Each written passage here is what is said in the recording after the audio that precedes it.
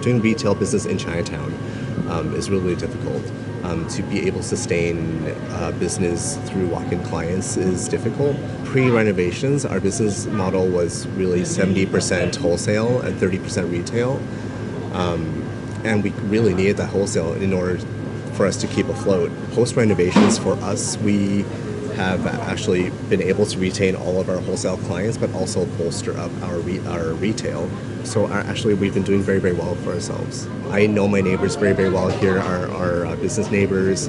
I know our suppliers very well. I know, just knowing the merchants around here, they're all super supportive of each other. No one's out here to get each other. We're all just so willing to help each other in this neighborhood and in this community. So just knowing that, it makes it so much easier for us to do business here. I am very optimistic. I can see that Chinatown is getting the attention of so many different government agencies. And I know that it's on their agendas.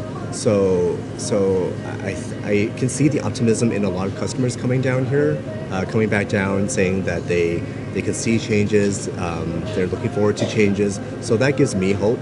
And I also want to instill hope in them by telling them that we're going to continue staying here for a long term. And a lot of businesses are doing the same. So I think there is that optimism in the air for everyone.